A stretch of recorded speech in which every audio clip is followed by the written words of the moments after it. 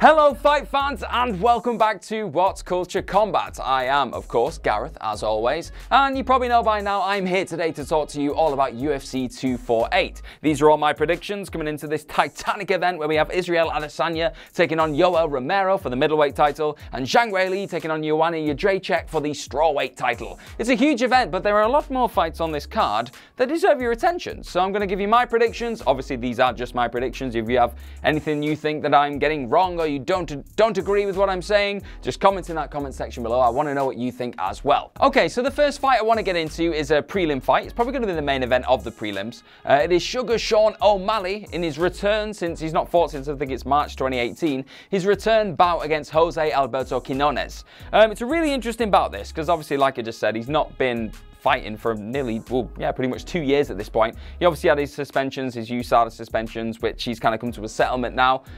He's kind of been disproved of any wrongdoing, anything like that. He claims that it was potentially a tainted supplement, tainted caffeine pills, I think, something that he kind of alluded to. But he's back now, and he's one of the most impressive, let's say, one of the most crowd-pleasing stars that the UFC really have on their roster right now. His array of strikes, his spinning kicks, spinning back fists, his stance itself, it's something to behold. You need to check it out. But Jose Alberto Quinones is no walkover either. He's a very well-rounded grappler.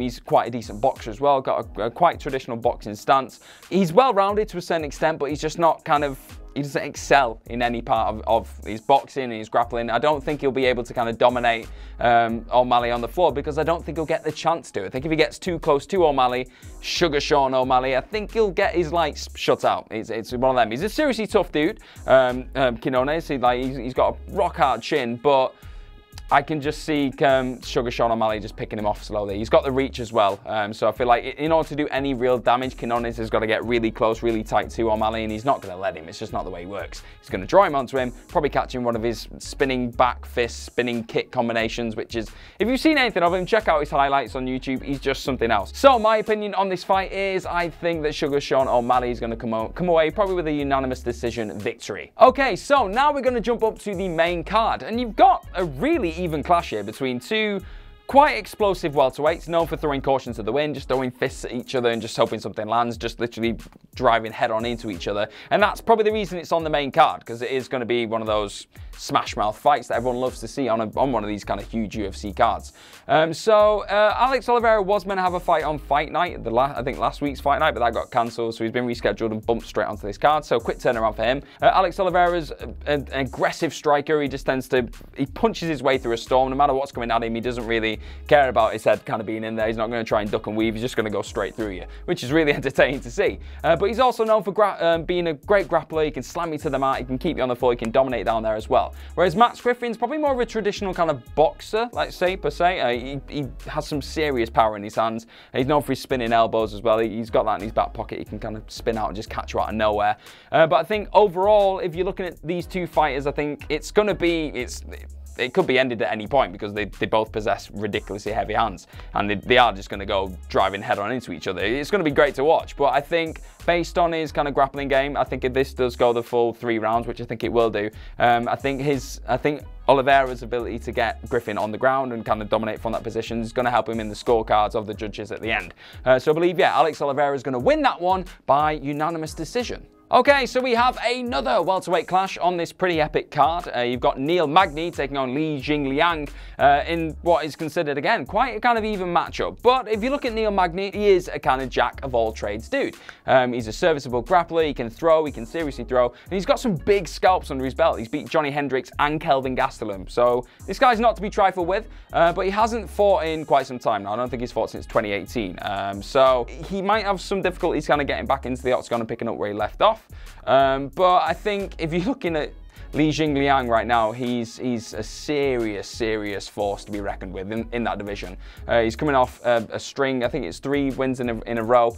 He's looking impressive. The way he kind of closes down space on you, he doesn't give you a second. He just completely suffocates you, and he throws bombs. He just doesn't mess around. And the sheer volume of his strikes, when he does get into his stride and does kind of close down that distance and gets you pushed up against the cage, there's no getting out of it. There's no trying to find a position and getting out of it, because there's just another punch, there's another another kick. He's called the leech for a reason. He just sucks all the life out of you from just sustaining that energy, from keeping it up, keeping that pressure on you. It's a seriously intriguing matchup. If Magny can get out the first couple of rounds and kind of survive, I think he probably stands a better chance of winning that maybe second half of the second round of that last round, but I can't see him surviving very long against Xing Liang. So I think Xing Liang's going to win this by TKO. This guy means some serious business, and I think he's going to add another scalp to his record with Neil Magny. Okay, now we're going to get into this lightweight clash on this card, and it is Beneil Dariush taking on Drakkar Klose. Battle of the grapplers. It's going to be seriously close, this one, because they both quite evenly matched in terms of grappling. Like I've said for most of the fights on this main card, they are all really on a knife edge. It's probably one of the most closely contested cards I've seen in quite some time. It doesn't look like anybody on this card is just going to walk over the person in front of them, it makes for a great night of fighting, which is what we love. But yeah, I believe Dariush, with his kind of black belt in Muay Thai, black belt in Brazilian Jiu-Jitsu, he's well equipped for pretty much anything. If he stands up with you, he can throw some incredible kicks, he can put you on your ass. But if it does go to the ground, he's got enough kind of tricks in his back pocket to put you in a position where he's going to tap you out.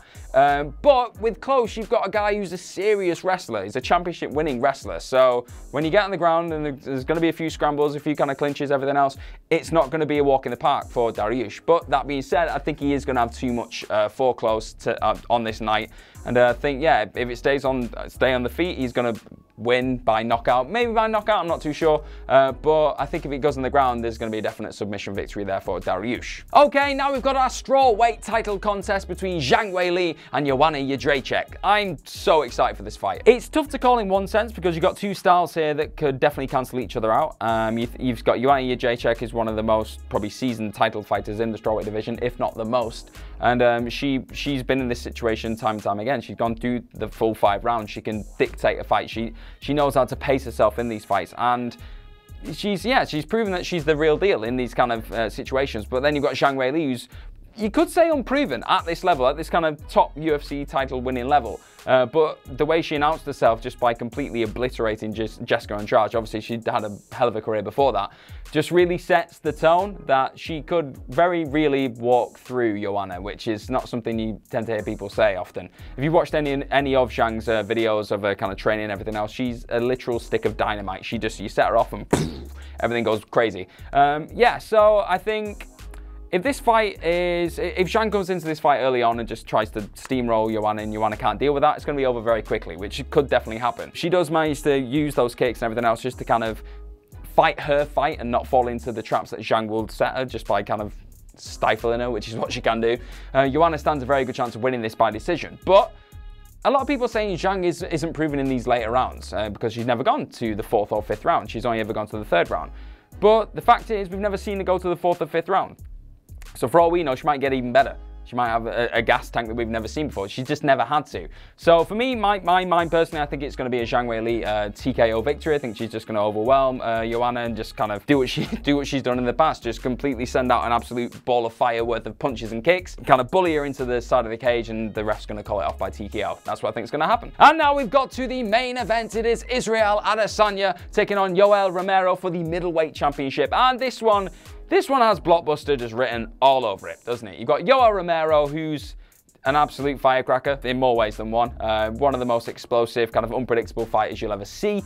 Throws knees, throws punches, takedowns, whatever he feels like in the moment. He'll literally just do things to get inside your head. So he'll look like he's going to stay on his feet for the most of the round, and then he'll just start randomly taking you down just because he can. Don't forget, he's a silver medal Olympic level wrestler, but he doesn't tend to use that grappling prowess as much as what he can, really. He's got that. He's probably one of the best wrestlers in all the UFC who just doesn't use his wrestling. It's madness. But he's coming up against a guy right now who's probably the hottest property in the company. He talks a good game, he's incredibly popular, but his record does the talking too. He's beat Anderson Silva, he's beat Kelvin Gastelum, he's beat Robert Whittaker, he's beat serious names in that middleweight division, and he doesn't look like stopping anytime soon. He's got this incredible style where he can just kind of feint and trick people into throwing punches, trick people into protecting the wrong parts of the body, and then he strikes. But he's one of those guys where he could probably kind of roll you over in the first couple of rounds, but then equally he likes to download the information, likes to see what you're going to do, see what you do when you put in certain positions, when you know a certain shot's coming, what your body does to react to that, so then he can plan when he goes to that shot, okay, you leave this open, I can catch you with this. With Yoel, he fights in a very similar style to Robert Whittaker,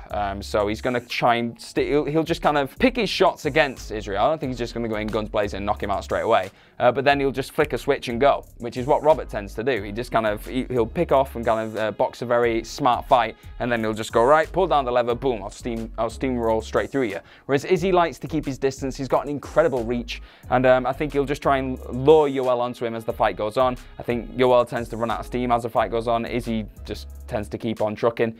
I think it's going to be a decision victory for Izzy. I can't see him putting away Yoel because, again, he's just got a chin of steel. But as does Izzy. Izzy's chin doesn't get enough respect. People think that Yoel could just throw a random knee. He needs to get up there for a start. But if he just throws an incredible bomb, he could just knock Izzy out. That doesn't look like it's been the case. Izzy can take a shot. So my prediction, a long-winded prediction, is that Israel Adesanya is going to retain his middleweight title, celebrating yet another victory, probably with some kind of weird celebration. And it'll be really good, and we'll all love it. Okay, those have been my predictions for UFC 248. Let me know what you guys think, whether you think I'm completely wrong, who you think is going to win what fight, and how. And yeah, I can't wait to see what happens on this night. It's going to be one of the closest kind of contested cards I've seen in recent memory. Be sure to join us on Sunday for UFC 248 Ups and Downs. That's a weird mouthful. But yeah, because I'll be there and I'll be talking about all the things that went down on the event, and it'll be an absolute joy to see you there too. Hope you have the best of weeks. Hope you have the best of fight weeks. I will see you very soon. Do not forget to like, share, click on that subscribe button to all things WhatCulture Combat. I have been Gareth, and I'll see you soon.